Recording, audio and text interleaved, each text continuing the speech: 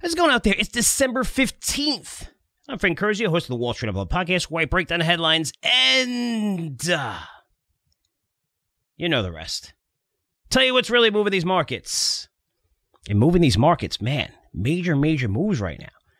I mean, meme stocks getting nailed. We have inflation running wild. Crypto extremely volatile, especially as we have a bunch of CEOs from top companies talking to Hill Congress. And, of course, we had the Fed meeting. To break all this down with us, let's bring in Daniel Creech, Senior Research Analyst, Curzio Research. Dan, what's going on, man? Frank, what's happening? Another great day. Got a lot. Pfizer news, more again. Variant news, more again. This is like Groundhog Day. But it is Christmas season. I got to ask you real quick. Does your neighborhood do anything fun to spread the Christmas joy or anything? We have very few houses that put lights up. I mean, we're in like an older community. I'm glad I'm moving to Jacksonville again because I don't mind being an older community, but a lot of these people are grumpy. They don't wave. They don't like us for some reason.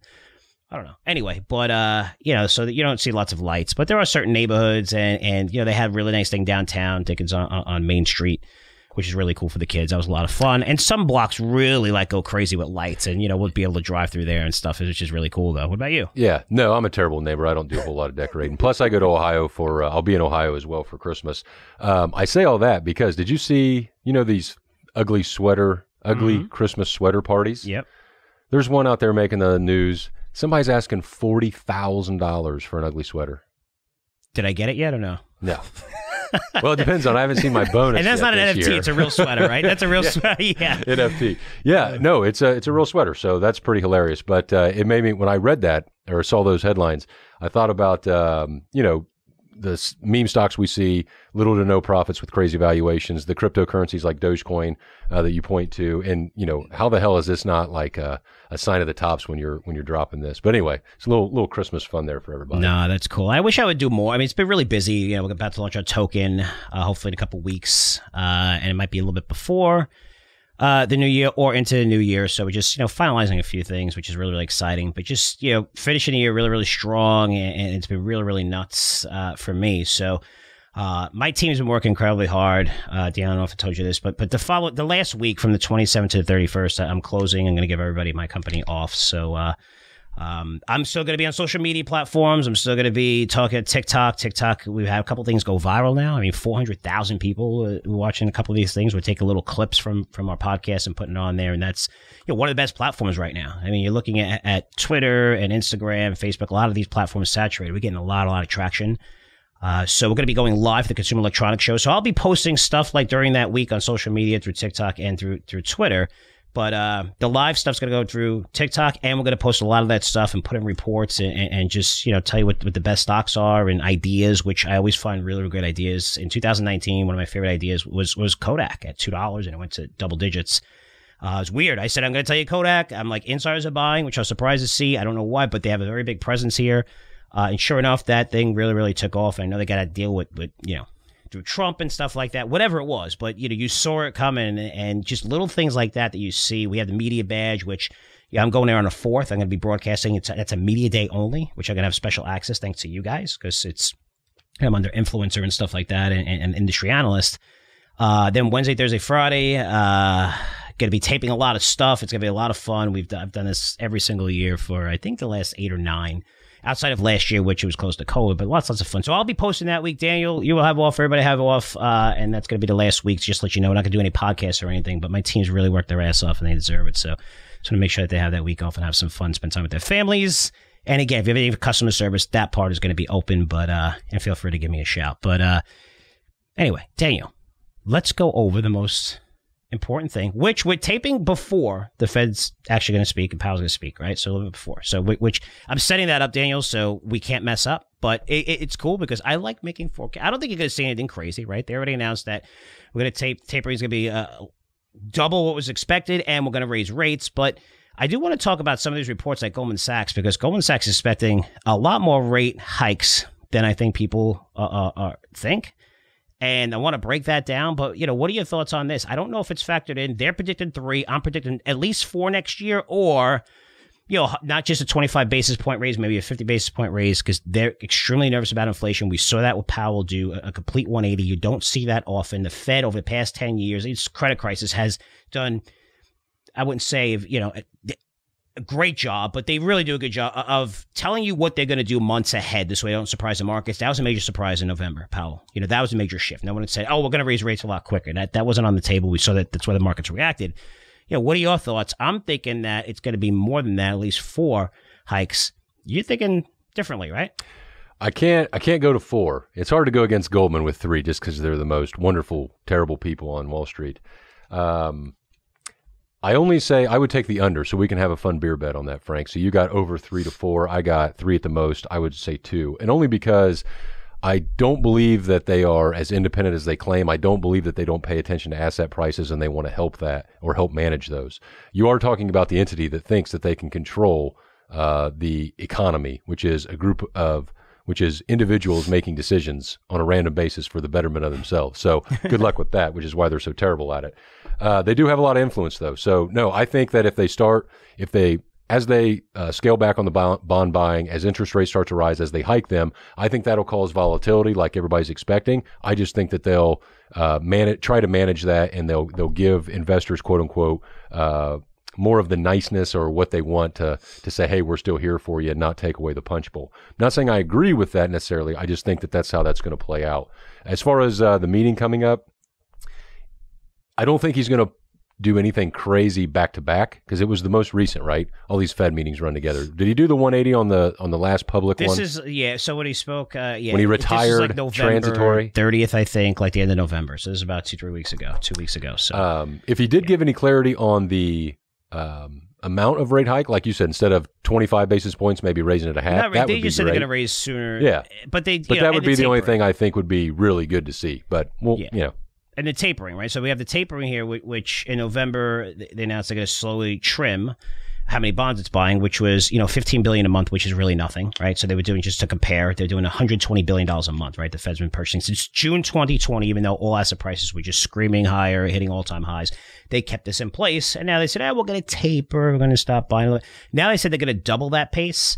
And if you're looking for rate hikes, Goldman came out saying, they expect 3, and they're looking at May at that meeting, July FOMC meeting, and November meeting. They're expecting 3 rate hikes, and then, tapering at a pace of $30 billion a month from November which started already, so into February, March. So you're taking a lot of that excess out of the market. It's creating tighter market conditions. But here's why I disagree with you, Daniel. I mean, we're looking at inflation numbers, which are insane. I mean, we're looking at 9% on the PPI, which just came out, fastest pace on record, 7% of the CPI, the highest rate for 39 years, 70 to 80s. And I had my podcast yesterday, monologue, and I was saying that it's not an apples-to-apples comparison because they changed that index 20 times over the past 30 years, the CPI. And just looking at how they calculate it is an absolute joke. And I explained I won't get into the details, but if you're looking at apples-to-apples comparison, I mean, we're much, much higher than that on inflation. That's why Powell did an about-face. It's very rare for the Fed to do something like that, where they surprise the market. They never want to surprise the markets, and they surprise the markets. And they're losing credibility because of it, because it's no longer transitory, which they pounded in our head. The media pounded in our head. Yet every one of you listening to this, all of us, we all knew. Listen, the CPI is not rising by 7%. Okay, it's rising by about 15, 17%.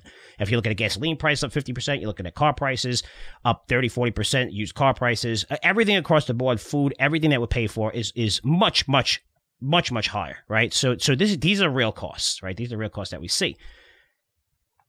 Now we have a market, Daniel, where companies are being forced to grow, to see very strong growth every single quarter. If not, with the valuations where they are, then you see DocuSign, 40% now, boom, right away. I mean, talking tens of billions of market cap wiped out. You're looking at how many stocks have we seen that happen to? Even PayPal got nailed. It's down tremendously. You're looking at a lot of these names, especially the high leverage names.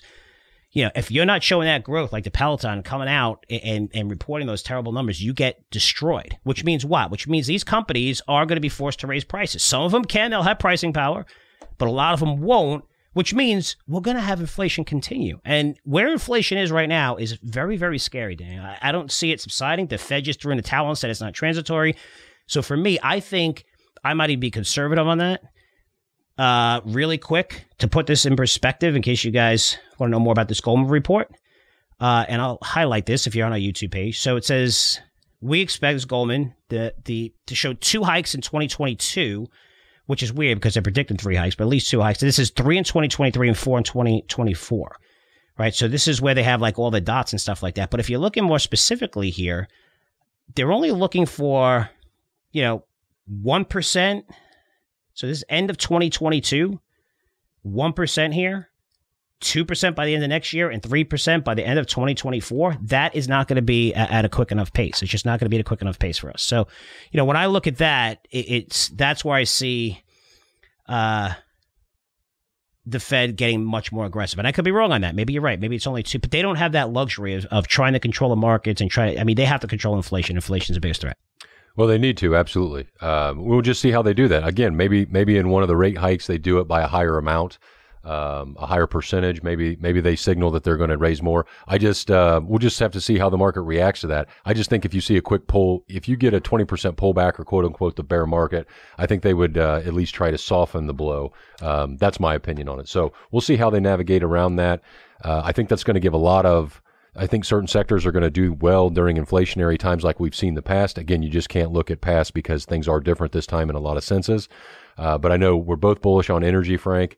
But yeah, what would be nice here is that this year, as you've talked about yesterday, you basically have a handful of stocks carrying these indexes and making it, everything's up 20-some% when a lot of individual stocks are getting hit. It'd be great to see the indexes say flat to down 5 to 10% next year, because of some of that rotation out of the biggest stocks. Doesn't mean they're going to crash, but also to see a lot more individual stocks and portfolios do well for the individual investor. So it'll be a wild ride, but that's all right. We're prepared, Frank. Yeah, I know. And they're showing the meme stocks right now on CNBC where you're seeing, AMC was at 60, it's 23, GameStop is 3 whatever, and it's, 140 something. I mean, just massive moves in a lot of these names. I agree with you. I will say this, though, which I mentioned yesterday, there is a pretty wide gap between what, when you're looking at the firms. For example, I'm talking about forecasts of 2022, the S&P 500. For example, when you're looking at a specific stock, especially a large cap stock, and you have 20 analysts, 30 analysts on it, that target price is usually, you'll see some guys get 20%, 30% higher, and others, outside of maybe 1 or 2 crazies, which maybe be small firms, maybe it'll be down, 20% and 10%, but they're usually pretty tight on a stock. When it comes to the overall S&P 500, it's usually 4 or 5% upside, maybe 7% upside, and that's, not including the last year or 2 after the pandemic, because we saw a massive decline followed by, all this money injected to the system. But normally, historically, it's usually pretty tight, 3, 4, 5, 6% gains, maybe 2, 3% on the downside. And we have 10% upside for Goldman Sachs. Morgan Stanley's particularly 5% downside. I think it is Stifel also, well-known sell-side firm, very respected. They're also seeing, they see 10% downside. So you're looking at that volatility is pretty crazy, right? It just tells you what they're thinking and how, this market, people are just there's going to be lots of uncertainty. You're going to see inflation run wild. The Fed's doing something it hasn't done in a very long time. They just did it briefly in 2016 through 2018, quickly reversed that, especially as the market started getting hit. And then we had COVID. They brought it back to 0 again. So we're talking outside 16, 17, a little bit into 18. Almost a 12-year period where it's 0. These things are going to go much, much higher. And there's a big difference, Daniel, between playing a 3% mortgage or 5% mortgage, like I said yesterday. I mean, when rates go higher, you're going to see a different landscape. You're not going to see all these projects get funded, $30, $40 billion like nothing. All these crazy SPACs come out and the demand. A lot of that is going to slow down. And, we'll see. I'm hoping I'm wrong and inflation doesn't go wild. But right now, I just don't, I don't see it's the case. Yeah, that's an easy argument to make that's the path of least resistance right there. And it is. I mean, inflation, everybody needs to prepare for that. And I think that's what the market's doing right now, ahead of the Fed meeting and looking into next year. So you don't sound you sound more like a Grinch than a jolly guy right now, Frank. I know you're not sounding the alarm button, but got to have some fun for you. It's funny because a little bit of a Grinch, but here's what worries me. Right now we're seeing massive inflation, and that's okay. Right, we're seeing, high yield default rates at all-time lows, right? Debt is never a concern. What's a concern is if they're paying it, everyone's paying off their debt. However, that's because our government has been handing checks directly to people, and that's stopping. So that's going to stop now. So now you're not going to see that money handed directly to people. So now you're going to pay these rising prices, which people didn't care, and they didn't care for the last 9 months. And want proof of that? They went out spending like crazy. Look at Black Friday sales. And this is the first year I can remember when they were flat year over year because everybody was spending like crazy before. Now you're not handing out checks as much. you know, companies who don't have pricing power will be cutting back. You'll probably see the unemployment rate start going higher. And, you know, people aren't going to spend like crazy, especially at these prices. I mean, how much could they spend on gasoline? Eventually, you know, when you're looking at the market and all these things that existed, which is a perfect environment, and you're taking away that Kool-Aid, that's what has me worried. And again, I hope I'm wrong on this. I hope stocks go up. I know most people are wrong, but this is a time I think you really need to protect yourself now that there is a fundamental change in the marketplace. Now, I want to change subjects here and go over crypto, which has been extremely volatile. Chief executives of 6 cryptocurrencies, they testified Wednesday for the House Financial Services Committee.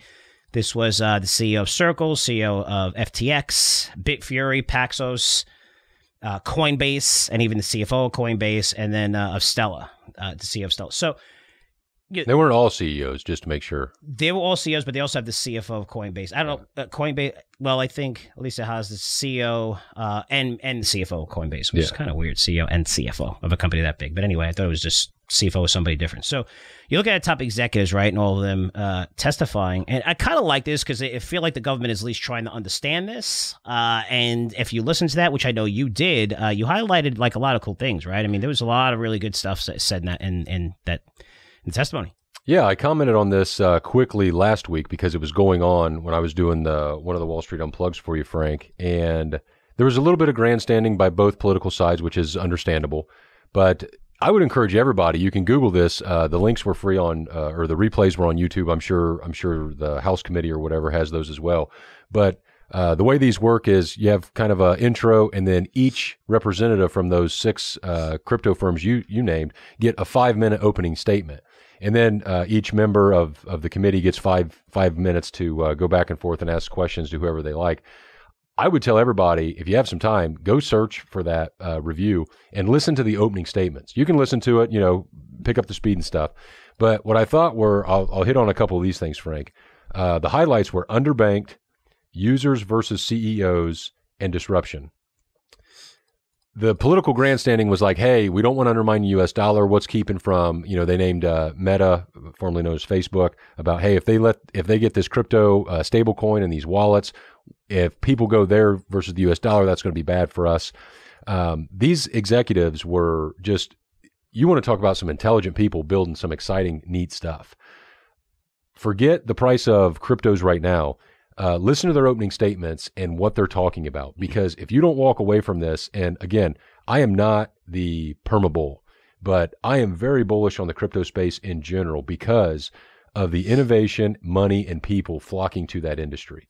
And what you'll hear from these executives is they're already talking about, all they want is regulatory clarity here in the U.S. So it's not your, one side is, hey, we don't want any oversight, any rules. We want to be every man for themselves. Mm-hmm. They are basically saying, hey, just like big banks in the United States, your Goldman's, Morgan Stanley's, Bank of America, just like they deal with regulation because they know what that regulation is, just tell us what it is for us and let us work. Let us into the banking system.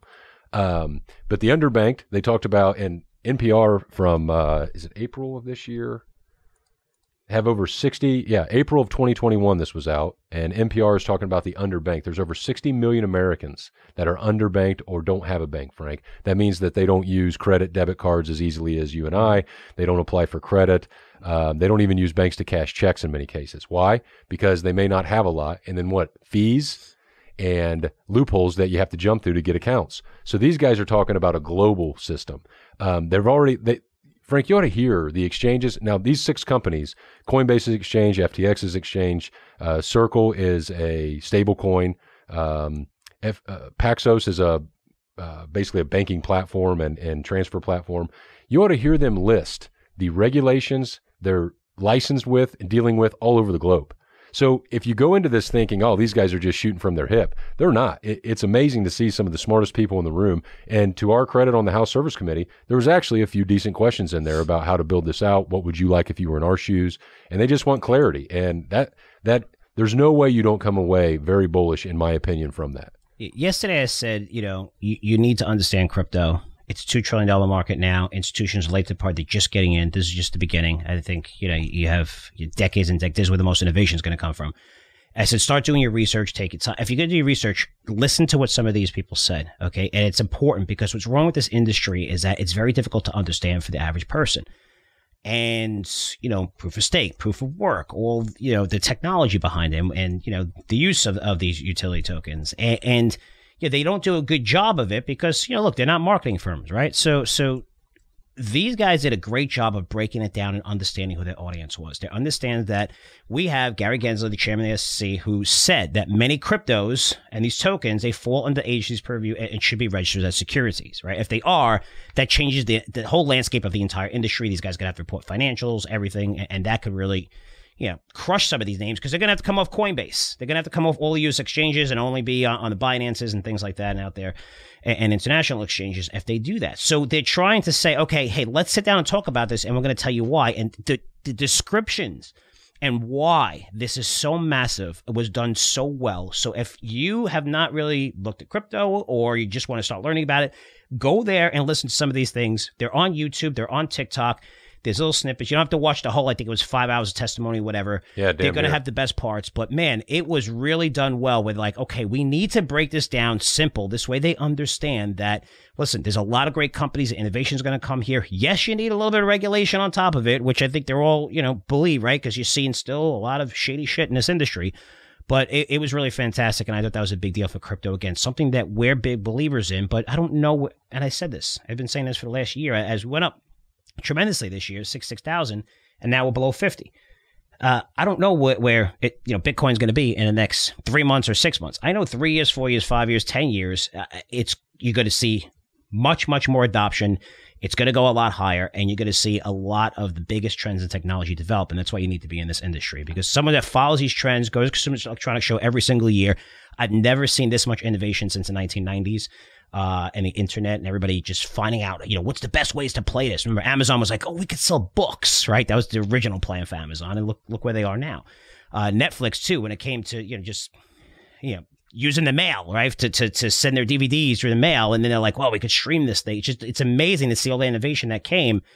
But now when you're looking at crypto, this is where the innovation is. It's that exciting. And, it's one of the places where you could see enormous returns that you really can't get in the stock market anymore, which is evident just by looking at a crypto intelligence portfolio. So really exciting stuff, Daniel. Let's go over, because I know we wanted to talk about, Pfizer, COVID-19, that their new pill, they're 90% effective, which was news. And you're seeing a little bit of a rebound in these companies as well. But look, that's another risk to the marketplace, right, going forward, and which provides uncertainty, because I think we're going to see these new variants come up every single year, just similar to like the flu, right? New flu shot and stuff like that. We're going to see it every year.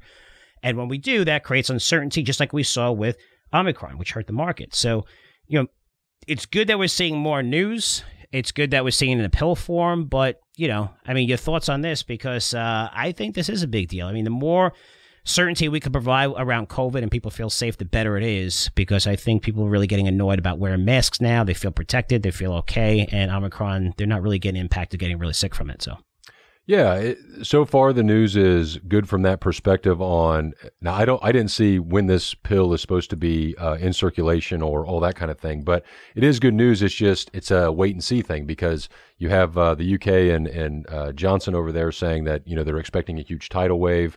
So, I think Hong Kong, I saw this morning or yesterday that Hong Kong is making people from the U.S. quarantine over there because there was one case or very few. Mm-hmm. I think there's been very few deaths from this, which is good. I'm not saying any deaths are okay. But yeah, we as investors, you just have to prepare for this. This is a yearly thing. We're up to, I think Pfizer is recommending 4 booster shots now. Fauci said to just deal with it if you have to take more. Yeah. So, hey, have some exposure to that to get back at them. But unfortunately, the worriness is, I think the market is pricing in longer term it's going to be okay, but the short-term volatility, because if you get these lockdowns or partial lockdowns, that's only going to continue to affect supply chain disruptions and just these tedious issues during the worst of times when you have inflation really kicking into gear. So, unfortunately, this is the new normal that you just have to learn to live with and expect these volatility and these headlines. Yeah, and a big thing with this pill, too, they said that you can give it to someone like 3 to 5 days after they're confirmed that they have the infection, right? So which I thought was a big deal. So the fact that you could take it, when is it's a huge deal, because I've covered healthcare forever. And whenever you have treatments or anti-aging, or if you do this with DNA, and you look at your DNA and genes, you can see what diseases you're subject to based on, your DNA code and again, going back, through, history. So, but when you people don't like taking medicine that prevents them from, otherwise we would have a high obesity rate, right? Because everybody knows you got to eat better and you're good, right? You feel good. So, but when you're sick and you need to take something and you want to get rid of that pain, that's when you see massive adoption. So I thought this is a big deal. And we'll see, right? The bottom line is we want to lower this risk somehow. Florida has been open for a long time. We've been very, very fortunate. We have the lowest rates, I think, of any state for infections. I just wish that a lot of states did it the same way, because economies have done well, people have done well, we protected the right people. Again, not saying that some people over the top with vaccination, you should get vaccinated. No, there's a specific part of the population that's over 6 years old that needs to get vaccinated if you have underlying conditions, right? So hopefully this this helps in that risk. But again, I think we're still going to see this come up more and more, Daniel, as time goes on. But yeah, it's forever. It's not going away. So unfortunately, that's just that's the world we live in, Frank. All right. So let's end on this. Let's get some of your predictions. Again, we're going to have a podcast next week. The following week, we're going to have off. But, what is your projection? If you're thinking not as many rate hikes, I guess you're suggesting that, inflation's not going to run wild. So, would that be good for stocks? Or you're looking at gold, you're looking at Bitcoin. What are some of the things that you like, Daniel, going into next year? And even names if you want to share them. Well, I do. I have one EQT, and this is the energy play. Mm-hmm. And this is just recent. I was watching. I actually had CNBC on, and they had the CEO of EQT, who is Toby Rice. And you mentioned the other day about energy companies. You were talking more oil, but we can paint with a broad brush here. It's not the old energy companies where they're burning through cash like crazy. They're focused on rewarding shareholders and kind of that's more steady growth and longer term thinking. So Senator Elizabeth Warren fired off a industry kind of letter to oil and natural gas producers about basically the higher prices are because of companies just gouging consumers, not supply demand, not anything else. So I thought it was pretty impressive. EQT led the kind of way with a reply. And I'm going to give you this stat, Frank. Here's a couple bullet points from their reply and letter. And then I'll tell you one other thing why I'm bullish on the company and going to put it on the radar. So from the shale gas boom between 2005 and 2019, he claims the United States led the way in emission reductions. And this is a quote. He says, the emission reduction from coal to gas switching seen in the United States between 2005 and 2019 is equivalent of actually electrifying about 190 million cars. Okay? Mm-hmm. Well, put that in context. So 190 million cars basically being electrified is important because do you know what do you think the EV cars projected global sales are in 2030, Frank? So we're in 2021 now. I would have no idea, but I think it's about 31 million. All right, they're projecting it should be about, I think, 3% of overall sales. This is a great stat because this is just kind of shining light on something, because I would have never guessed this. So, hey, you basically have already electrified 190 million cars. That's the use we're giving you. Okay, that's good. They're projecting in 2030 that global sales will be 31 million. So that's incredible. That ought to be celebrated. I think everybody ought to be like, hey, that's a good job. You're reducing this. Everybody's for reducing emissions. Mm-hmm. Cleaner is better as long as it's affordable, because nothing is free, and you gotta balance that price and things. So EQT, I thought, did a great job on that, or at least trying to highlight that. They're the leading natural gas producer in North America. And yesterday, I believe, they just announced they're reinstating their dividend, which is only going to be about 2.5%, but that's good in a 0% world, even though those are beginning to go up. And they actually did a $1 billion buyback. Okay. So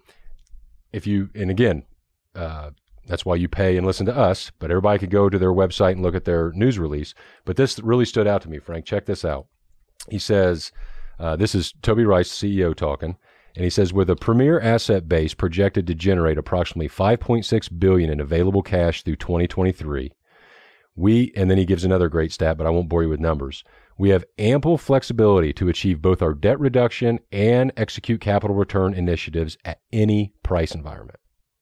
any price environment, Frank. What does that mean? That means he's not worried about natural gas prices falling from the recent peaks. That means he's not worried about, now, they're all cheerleaders. CEOs are optimistic people. That's a good thing. But when you have the moves that have been made to shore up the balance sheet, they're very transparent in what they're targeting as far as leverage goes, dividends, buybacks, and being able to basically give you a base off of a $3 natural gas price when it's $3.70, I think, give or take right now, $3.50, $3.70, even on the low end. That's the kind of stuff you want to see from management when you're investing. And when there's a lot of turbulence in the markets, inflation is going to continue across the board. That's in energy prices, and this is a very top tier producer, and it's trading, I think, a little under 52-week highs. So it's not massively run up. You haven't missed this. So that's your pick. That is your number one pick. So you're looking at EQT. I don't know about number one pick. I'll think about that. But that's a good pick for me. I like that. Galaxy Digital is probably my number one pick, but I'm biased on that. I keep buying a little bit of that damn near every month. So So Daniel said it's guaranteed to go up 100% over the next few months. Just to let you know. If not, you say you're going to do a personal golf lesson live on TikTok for everyone if you're wrong, right? Sure. That's what I heard. That's an easy one. That's what I heard. All right, cool. That's what I heard. So, for me, I think, one of my picks that I really, really like, and I've recommended this in newsletters, but, we're doing okay with it, so I'm going to give it away. I really like Alcoa here. I mean, Alcoa, man, they had an unbelievable quarter. You're looking at all the numbers are absolutely fantastic. You've seen strong, super, super strong demand. It is kind of, with aluminum, it is, an environmental play, right? So, fits the ESG thing.